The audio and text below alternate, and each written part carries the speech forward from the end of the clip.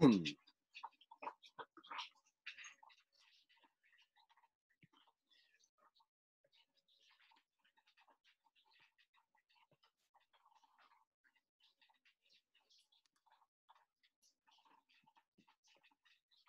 Why aren't you eating your food, buddy? Why aren't you eat your food?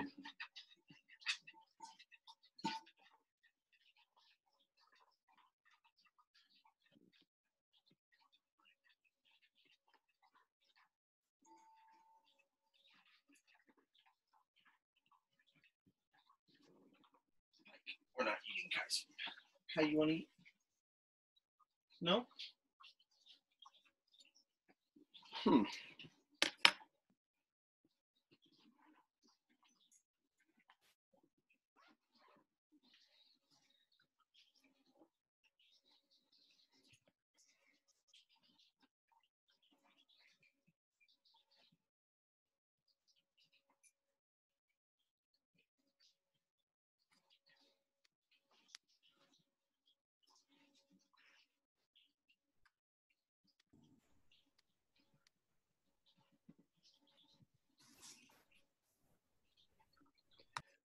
Good morning, everybody. Good morning.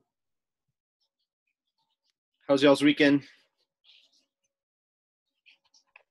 Pretty good. Did you do anything? Is there anything to do? Megan, are you doing robotics this year? I'm not. You're not. I'm trying to build some stuff at home, but I keep getting distracted with other things and not actually doing any work on it. Yeah. So we'll see if I ever actually finish it.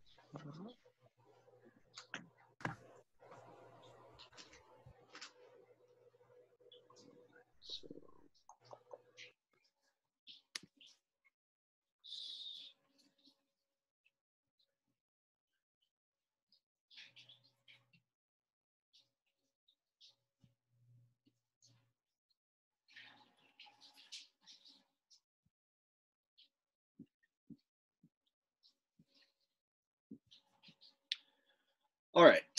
I guess we're going to get started. I hope everyone's doing well. I hope you guys had a good weekend and got to take a break.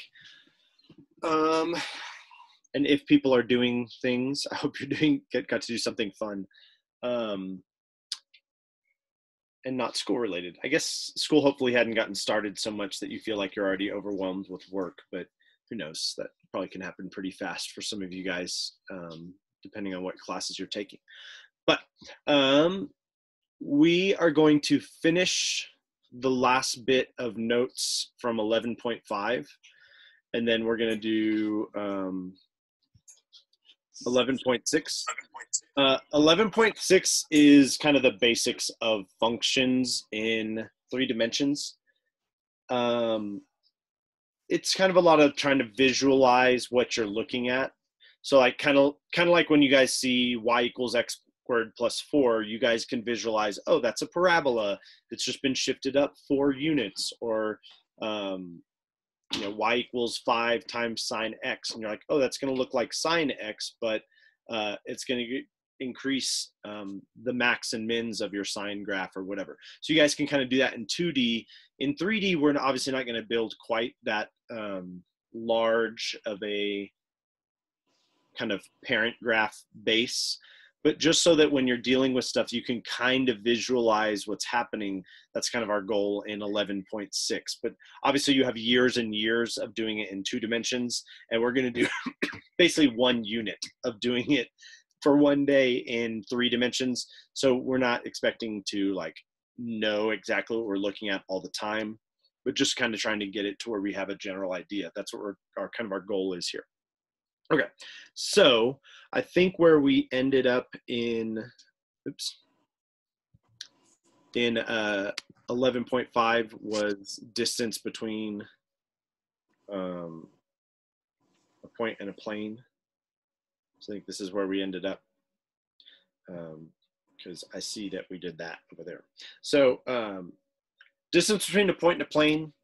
With distance in geometry, for example, what we're talking about is the shortest distance between 2 things. So like if we have a point or we have a plane, yes, we could draw all sorts of lines from the point to the plane, but what we're wanting is the one that's the shortest, and that'll be the perpendicular line, right? That's the thing we're really wanting. And so we're gonna call this point Q up here. And all we do to find the distance between the plane and the point, if the plane was like horizontal, that would be really easy, right? We just need the z coordinate or something. But when the planes are slanted, it becomes difficult to kind of just come up with a perpendicular line going through point Q. So the way that we do that is we pick any point we want in the plane. So I'm going to call that P. And we can usually do that pretty easily. If we've got the equation for a plane, remember that we can just plug in values and get points, just like if we had a linear equation or anything else. We could just plug in points, plug in values and get points on the plane. So we can get a point really easily. And then we're going to get vector PQ just by subtracting. Okay, remember that we can subtract Q minus P and we'll get the vector PQ. And that's obviously, unless you just happen to pick the right P, that's usually not the distance we're looking for. What we're going to be looking for is that perpendicular line. Well, remember that also in the equation for a plane, we have what we call the normal vector, N. That's the A, B, and C from the equation of a plane. So all we'll do is we'll get the projection.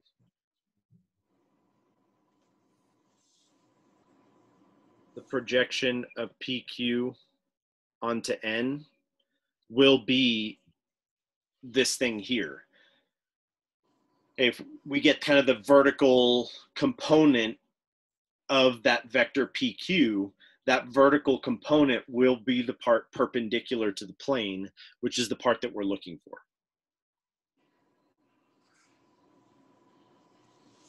Okay, so if we take the magnitude of the projection, the projection of PQ onto N, that's what we're doing to get that distance between the point and the plane. So we do the magnitude of what PQ dot N over the magnitude of N squared times N. Well, this whole thing is just a constant here. This is a scalar, right? When we take the dot product, that's a scalar. When we find the magnitude, that's a scalar. If I take a dot product divided by a magnitude, that's going to be a scalar. And remember that we said that way back in one of the first lessons, the magnitude of CV is C times the magnitude of V. Okay, we can pull the scalar out. So we're going to go ahead and do that. This is PQ dot N over the magnitude of N squared. This part is the vector that we actually still have to take the magnitude of. And then notice I have a magnitude of N and then divided by a magnitude of N squared. Those will cancel. And so that leaves me with my formula for a distance between a point and a line is PQ dot N over the magnitude of N. And all we're doing, the reason that formula exists is that's the magnitude of the projection. We just simplify it so that we don't have to find the magnitude of the projection. We realize we have a little bit less work this way. Okay, so that's how we'll find the distance between a point and a plane, is we'll pick a point on the plane and we'll have a point off the plane that we're trying to find that distance. That's the PQ that we're talking about here. N, again, is in the equation of the plane. So we don't really have to find N usually, that's already there. And we just take the absolute value of PQ dot N because it's a distance. It should not be negative. So we take the absolute value there, which we don't normally do in our projection. Okay, and so that's the formula we'll use. That was where it came from before. So find the distance between a point Q and the plane. All we'll do is we'll find any point on the plane. And again, that's what I'm going to call P. We use the equation, and you can literally plug in an X and a Y, get a Z, plug in a Y and a Z, get an X, plug in an X and a Z, and get a Y. It doesn't matter how you want to do it. I would plug in as many zeros as I can. So for example, I'm going to plug in Y and Z are 0 and find that point. It doesn't have to be that point. It could literally be infinitely many choices for a point. But if I plug in Y and Z are 0, I end up with 3x equals 6, which means X would be 2. Right, so that point is on the plane. Again, you could have done like 0, -6, 0, or 0, 0, 3 are also on the plane, and then infinitely many other choices. And so then I'm going to find PQ. So if I subtract Q from P, I'll have 1 minus 2 is -1, 5 minus 0 is 5, -4 minus 0 is -4, and then I need N. N is just the coefficients of the variables in the plane. That is the normal vector that we use. Remember, that's where we get the equation of a plane, is using that normal vector. So that one shouldn't require a bunch of work. That's 3, -1, 2. Okay, it's the coefficients of the X, Y, and Z. And so then my distance is just the absolute value of PQ dot N over the magnitude of N. So if I take the dot product here, I'm going to have -3 minus 5 minus 8. And then the magnitude of N is the square root of 9 plus 1 plus 4. So I have 16 over the square root of 14, and then I'm done. Okay, again, you don't have to rationalize the denominator. If it can be simplified, that's good, but otherwise you don't have to rationalize or any of that stuff. Okay, so really you can just apply a formula for distance. That's the general idea, is we need a point off the plane, a point on the plane, find that vector, stuff like that. Okay, distance between two planes is the exact same idea, right? If I have a plane here and a plane here, it really only makes sense for parallel planes. Okay, if they are not parallel, the distance is going to be different all along them. But as long as they're parallel, we'll just do the exact same thing. We'll take a point on one, a point on the other, and you could think of it as the distance from the bottom plane to point Q or the top plane to point P, and you'll apply basically the exact same idea. So we'll get a point on this one. I'm going to call that P. And again, you could pick any point you want, so we could do like 0, 0, 3, right? times 3 minus 6 is 0. We'll get a point on this one. I'm going to call it Q.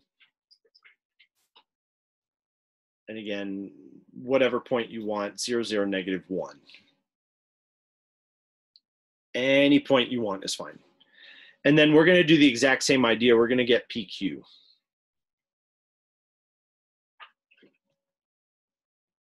So 0 minus 0 is 0, 0 minus 0 is 0, negative 1 minus 3 is negative 4. And then the normal vector can come from either plane, because notice they should be parallel. So the normal vector on both should be going the same direction or opposite directions. But you'll have two normal vectors. They're both going to be perpendicular to both planes, because the planes are parallel to each other. So you can choose either one. It doesn't matter since they're parallel, which they should be. Otherwise, you shouldn't be asked to find the distance, because it doesn't make sense. If you are asked, that's probably a mistake. Okay, so I'm going to use the first one, but again, we could use either. And then I'm going to do the same thing as we did before, PQ dot n over the magnitude of n. So that's going to be absolute value of negative 8 over the square root of 14. So 8 over the square root of 14. Okay, so distance between a point and a plane, distance between two planes, basically the same idea. That shouldn't be thought of as two different formulas. Just think of it as a point on another plane, and you're finding that distance instead.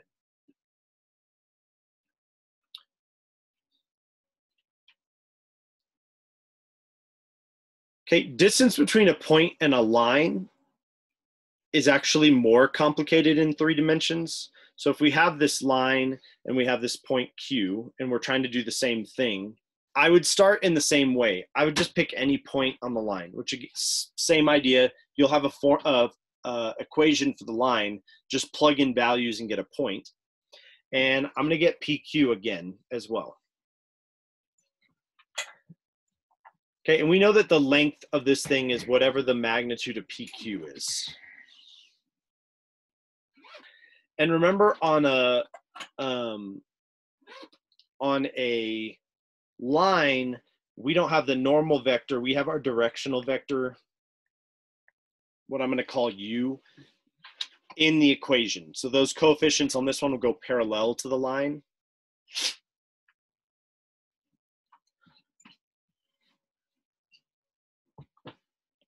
And so think what we want here is this side.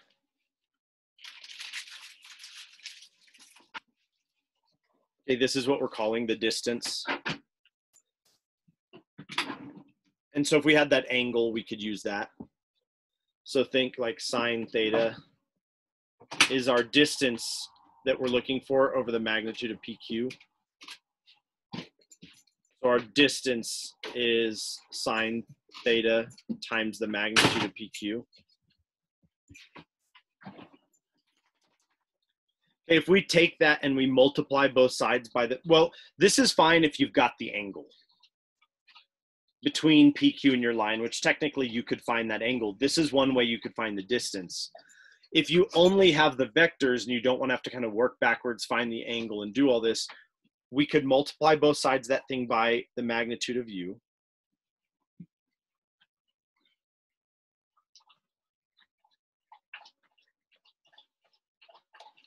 Okay, and that should be also true, right? I'm just multiplying both sides. Oops, this should be times D, sorry.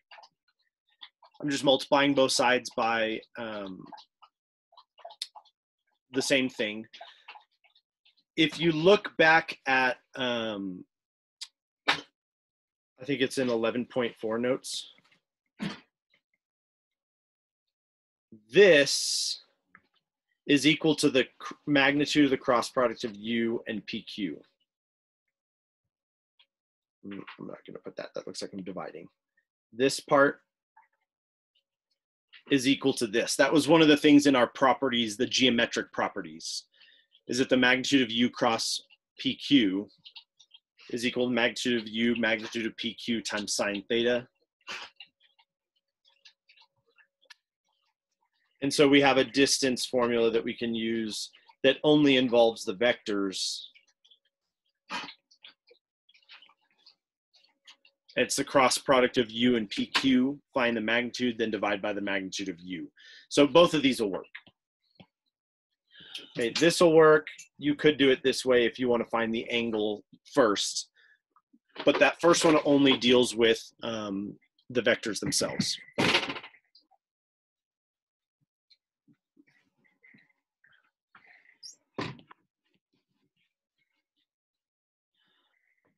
Okay.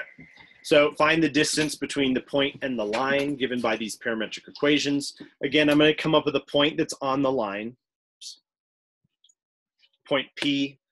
I'm going to do that just by plugging in t equals 0. So it's going to give me -2, 0, 1.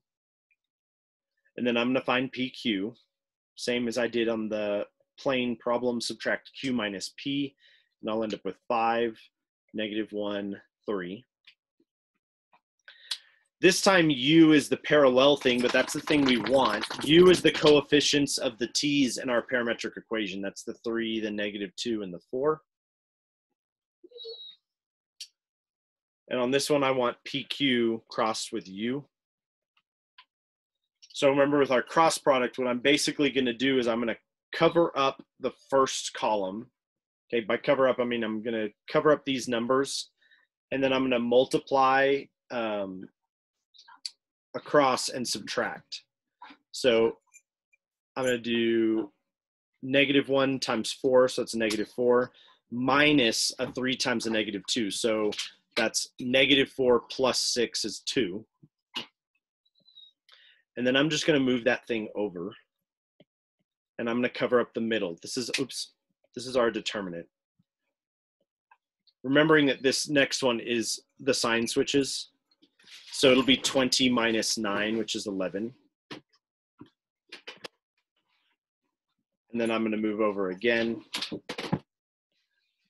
And I'm going to have a -10 minus a -3, which is a -7.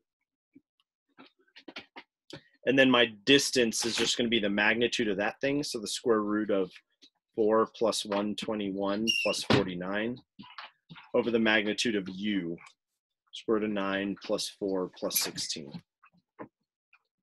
So that's. Mr. Smith, I can't see what you're writing. Oh no, it's not going anymore. Sorry. Thank you for pointing that out. Let me stop. Sometimes I stop the share and then restart it. It'll show up. It's like something gets delayed. All right. So I have square root of 174 over square root of 1 of 29. Okay, so I do the cross product and then I just find the magnitude of those things. You technically could try and figure out the angle between PQ and U using the formulas that we've done so far, and use the angle to also find that distance if you'd like. They both will work there.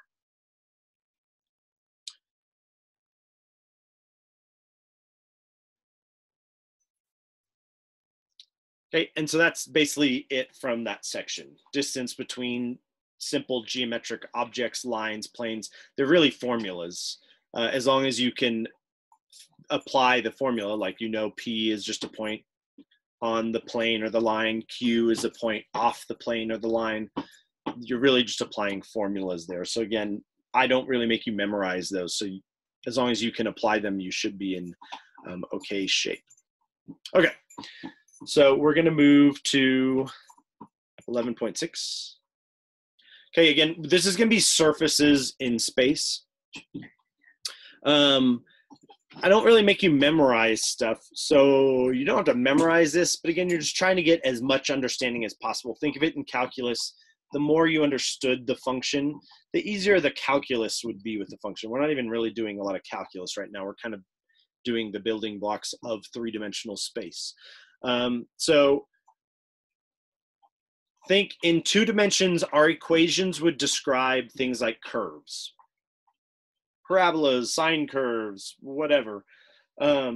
In 3 dimensions, when you write an equation, you're going to get a surface. So if you go to a 3D graphing utility and you put in y equals x squared, it's not going to graph a parabola. If you're in a three-dimensional graphing software, that's going to graph a surface. So if we want curves in 3 dimensions, like we want our parabola, you have to use things like parametric equations, which we'll do more later. But just like a line is not y equal 2x plus 5. In 3 dimensions, a line is going to be the parametric equations. Same thing if you want like a parabola or a sine curve. You're going to have to do parametric equations. Because if I write something like y equals sine x, that's not going to be a curve. That's going to be a surface. Okay. So we're going to go over kind of 3 types that we're going to kind of want to have a general idea of, again, general understanding. So first one is called a cylindrical surface. A cylinder would be a good example of a cylindrical surface. Okay, what you have is you have a generating curve and then parallel lines called rulings. So there are lots of examples. In general, I would say if you see an equation with only 2 variables, it's a cylindrical surface. So like y equals, let's do, I think x squared is one of the other. I can't come up with something better off the top of my head. X squared. The 2-dimensional thing you think of as y equal x squared, that's the generating curve. So when we say generating curve, in this case, it would be a parabola. Okay, and then we have to think z can be anything in that equation, right? X could be 1, y could be 1, z could be 5. X could be 1, y could be 1, z could be 20. X could be 1, y could be 1, z could be 0. All 3 of those points make that equation true. Since there is no z, z could really be anything. So what we have is that parabola at every z value. So if you were thinking about how to graph it, this is z and this is y and this is x, we'd have that parabola in the xy plane, but we'd basically have that parabola at every single z value. So the rulings will be parallel to the z-axis. You basically picture that you've got this surface. Think of it like a folded piece of paper. Okay, folded like a parabola. That's basically what you're having here is this parabola sheet going everywhere where you've got that exact parabola that you guys are used to in 2D at every single z value. Okay, so it's kind of the general idea behind a cylindrical surface. So like for us, a basic cylinder, our generating curve is a circle.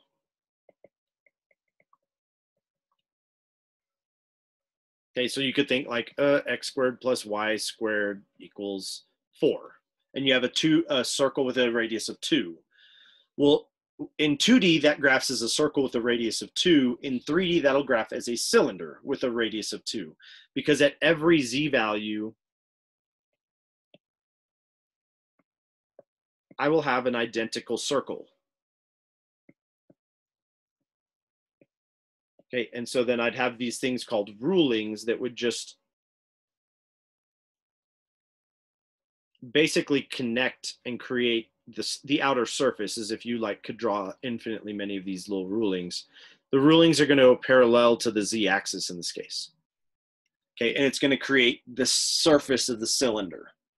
The only difference in 3D is if you graph x squared plus y squared equals 4, it's got no top or bottom. It just goes on forever. It's an infinitely tall cylinder. So generally, if I see 2 variables, that's kind of what I'm thinking here. So like this is a cylindrical surface. You should look at that and think, boy, sure looks like a parabola. Z equals y squared. Okay, and then again, this is y, this is z, this is x. Z equals y squared will basically be the parabola that we're used to in the YZ plane. But notice, since there is no x, it means that parabola, I'll get that identical parabola everywhere on the x-axis.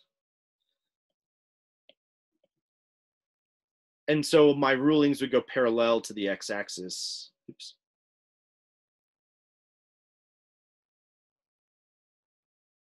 To create kind of the outer shell of the surface. So just like my first random example that I came up with, this is going to be kind of like if you got a sheet of paper and folded it in a parabola shape, you're getting this surface that's like you took a parabola and just stretched it in this case in the x direction. So like our generating curve is a parabola.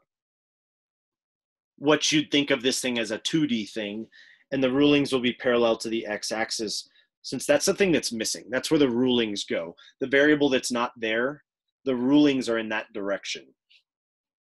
Okay, since my drawing skills are pretty terrible, this is what it looks like in a graphing software. Okay, z equals y squared. This is the x, the y, the z. It's just this folded parabola sheet of paper or sheet, knowing that it extends infinitely up this way and out this way. Unless you put bounds on it, it's going to go infinitely in all directions, just like a parabola does or whatever. Okay, and then I put the little stripes. Those are the rulings, basically. We go in parallel there. Okay, and so we could do that with all sorts of things. If you see a two-dimensional looking thing like z equals sine x from 0 to 2 pi, z equals sine of 2x is a sine curve in the xz plane. Okay, so we'd have this sine curve. This is z and this is x in the xz plane. And then since the y's are not there,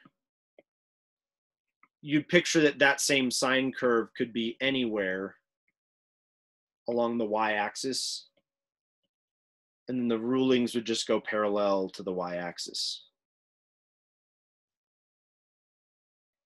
And again, I'm not grading your graphing ability. My graphing ability is not so great. I'm a little bit aided by the fact that I can get straight lines with my iPad drawing software, but you're basically getting kind of these rulings going this way. And so this one, you'd picture if you put a ripple in a piece of paper, that's the surface we're seeing as this kind of rippled thing. It's a full sine curve from 0 to 2 pi. And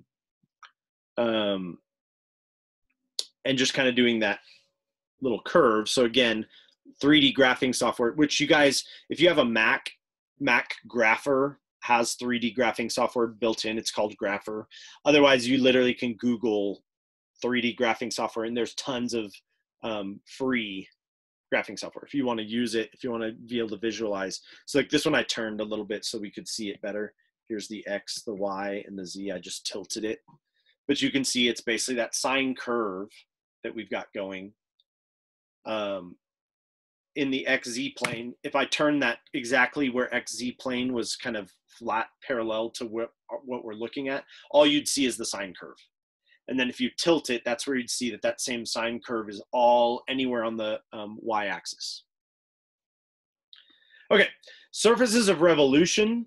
These we actually talked about last year, right? We basically talked about revolving curves around axes or whatever and generating something. We only talked about it in terms of volumes and surface areas and things like that. But like we could revolve this around the y-axis.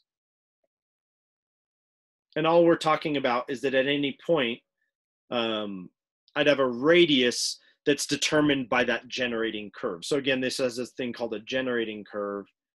And we just picture that anywhere along the curve, I could kind of picture that if this thing's revolving around, I've got all these disks, which is where we had the disk method and the washer method. I've got all these disks.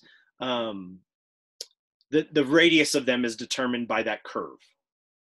Okay, so again, these ones visually you should have a little bit more experience thinking about. It's like that's this thing. I didn't restrict the domain, but there's the top. So in this case, those circles are kind of those disks that we're talking about. The generating curve would just be the function. And so with these, the equation comes from the fact that all of them have cross sections of circles, right? If I just were to slice it, I'm gonna end up with a bunch of circles. And so we use the equation of a circle to come up with the equation for these functions. So remember, the equation of a circle is like x squared plus y squared equals r squared or whatever. Those would be circles parallel to the xy plane, right? X squared plus y squared equals r squared would give me circles parallel to the xy plane. So like if we're revolving around the z-axis, that's parallel to the xy plane, our circles. So like that's where that bottom one would come from. If we're revolving around the y-axis or the x-axis, I need circles in the other plane. So like the x-axis, I want circles in the yz plane. Right? If I want to be going around the x-axis, my circles should basically be parallel to the xz plane. Or if I want to be revolve around the y-axis, they want to be parallel to that. So I mean parallel to the xz plane, whatever. Okay. So then the radius is determined by the function. This is just the generating curve.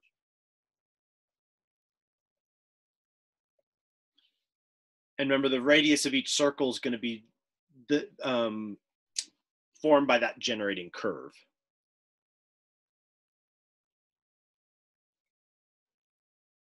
And we literally plug it in. X and y, or in this case, y and z squared, or x and z squared, or x and y squared, those stay the same, and you literally just plug the function into the other side. So for example, if we want the equation of that surface, y equals 1 over z, about the z-axis. So again, here's y equals 1 over z is this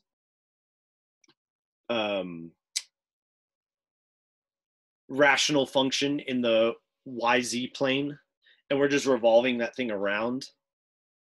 So since I'm doing the z-axis, I'm going to do x squared plus y squared equals r squared, in this case 1 over z squared, or x squared plus y squared equals 1 over z squared. So if I graph that thing, again, if you went over to a 3D graphing software, that's going to graph as this thing that we're looking at here.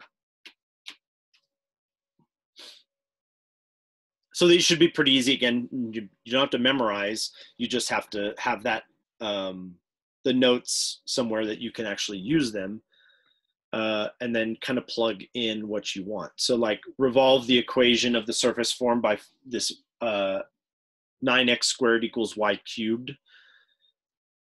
Okay, so that's basically a function that it'll look like this little, almost like a cone, but it's a little flared out. Think if you had, this is y equals what, 3x to the 2/3. So I basically have my y equals x to the 2/3 function, which if you looked at your parent graphs, that's this thing. It's that little, not a V, but a V with, again, curved sides. That's what you're revolving. So since we're going around the y-axis, I want x squared plus z squared. And I want a function of y squared. So I have to take this thing and make sure I have a function of y, which means I don't want to use this. I want to solve for x. So I have x squared equals 1/9 y cubed. So x equals plus or minus the square root of y cubed over 9. And the plus or minus won't matter because remember, we're going to square that thing. So I'm going to put this in here. I'm going to get x squared plus z squared equals y cubed over 9. So you really could have stopped here since we're plugging in that thing squared. So that's the only way that this could get a little hard to come up with, is if your function's not solved for the correct variable. Since I have x squared plus z squared, that last thing should have y's in it. So you need to solve it for whatever that is. Okay, the last one is quadric surfaces, and this is essentially a big list. This is probably the ones we'll encounter the most. So think algebra 2. Does that when you do conic sections, algebra 2, or do you do that in pre-cal? I don't know. Think back to whenever you guys did conic sections. It's basically, you know, hyperbolas, circles, ellipses, parabolas. It's anything that is of the form ax squared plus by squared cxy dx ey f. I could plug in zeros for some of those, but I'm basically getting combinations of x squared, y squared, xy, x, and y. and constants. Okay, and I have my basic things like ellipses, parabolas, hyperbolas in 2D. Okay, this is all that's technically review. You should be really familiar with circles and parabolas. I would say pretty familiar with ellipses. In my experience, hyperbolas are the things that you guys are worst at. Probably are the things you guys have encountered the least. It's just like an ellipse equation, but one of the things is negative. Okay, so quadric surfaces are the 3D versions of that. So we're just going to add z in, which means we'll have also a cz squared and a combination of things with z squareds and xz's and yz's and z's in it as well. Okay, which means it will have more types. So we had 4 before, we'll have 6 of these. We usually visualize them using traces, which are the cross sections parallel to the main planes. So picture what it looks like when it hits the xy plane, meaning z is 0.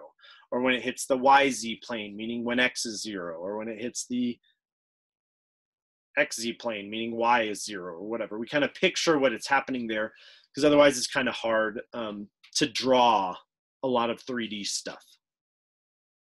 So we're going to have 6 types, and they'll all be listed on each of them, but there's an ellipsoid, hyperboloid of 1 sheet, hyperboloid of 2 sheets, elliptic cones, elliptic paraboloids, and hyperbolic paraboloids are our main types there.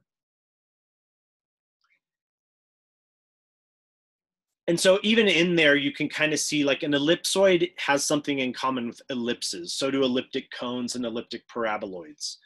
Hyperboloids and hyperbolic paraboloids, they have things to do with hyperbolas and parabolas. So in the name, you can see that there's relationships there between the things that we've seen in 2D and these 3D things. Those relationships are the cross sections. Okay, so an ellipsoid is usually the easiest thing. Okay, similar to the 2D equation for an ellipse.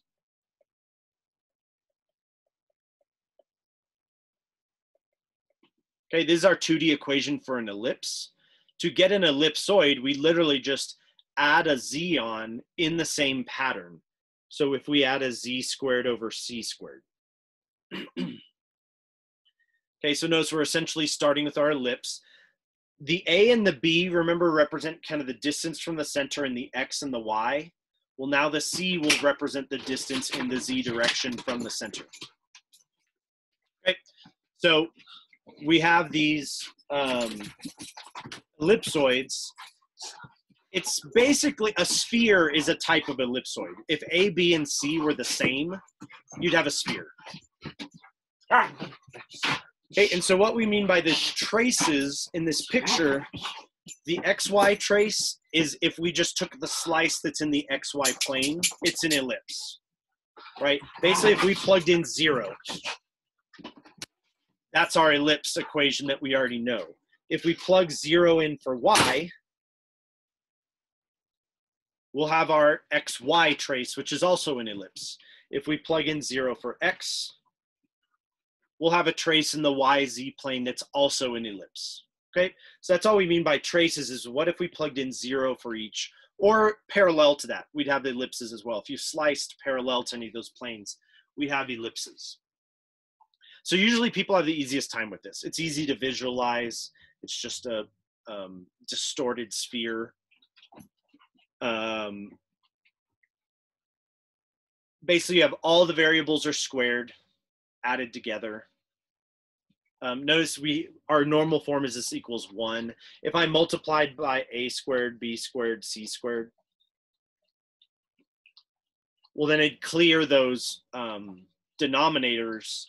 So you could have something like 4x squared plus 7y squared plus,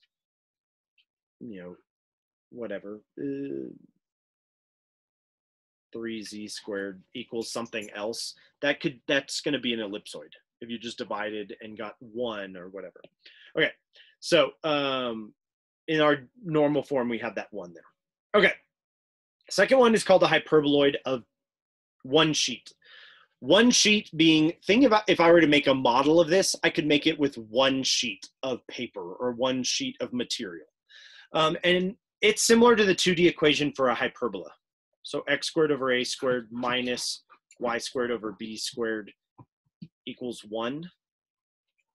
We get a hyperboloid of one sheet by, again, adding z in the same pattern. So plus z squared over c squared.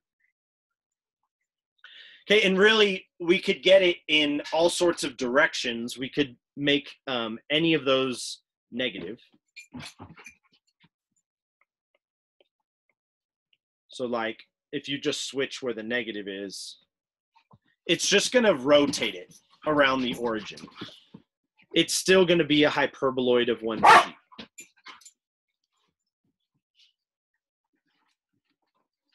Okay, so these are all hyperboloids of one sheet. Notice the main thing you're looking for is you have that ellipsoid equation, the same exact thing, but one of them is negative. Any one of them is negative, and all it's going to do is kind of rotate. Stop. God. All it's going to do is rotate it. Okay, so the one that I graphed is the z is negative. And notice that's going to mean it's going to open around the z-axis. If the y is negative, it's just going to rotate it so it opens along the y-axis. If the x is the negative instead, it's going to rotate it to where it's going to go around the x. And so notice one trace is an ellipse. In this case, the xy plane, right? If I plug in z equals 0, that's the equation of an ellipse. The other ones are hyperbolas. If I plug in x equals 0, I have a hyperbola. If I plug in y equals 0, I have a hyperbola. Okay, and notice those are the sides, are those curved hyperbolic sides. So it's like a little cylinder that's kind of been pinched in. Okay, but one sheet, meaning I can make it out of one sheet of material, right? I could kind of make a model of this thing out of one sheet of material. Okay, and I'm gonna go a little bit fast because we're running out of time again. Hyperboloid of two sheets. This one, the way I think of how this is, it's going to be made out of two sheets of material. And you have the same starting point. If I had x squared over y squared minus, x squared over a squared minus y squared over b squared equals 1. I'm going to get this thing by doing a very similar idea, but instead of adding the z squared, I'm going to subtract it. So minus a z squared over c squared. So I start with that hyperboloid, I subtract, and again, I could make the negative in other places instead, but notice this one just needs two negative ones, one positive. Oops. So I could put the negatives with the x and the y, with the y and the z, or with the x and the z. And like the other one, that's just going to kind of change the orientation. But these would all be hyperboloids of two sheets. Two negatives, two sheets. One negative, one sheet. And so if I graph it, it's kind of like the last one, but it's like I completely pinched off the center. So like I took that cylinder and I kind of started pinching the center. Here's if I went ahead and just finished and pinched it all the way off. And so one trace is an ellipse. So again, in this one, parallel to the xy plane, I'd end up with the ellipses. I won't have one at the center, but because think if I plug in z equals 0, negative x squared minus y squared can't give me a positive 1.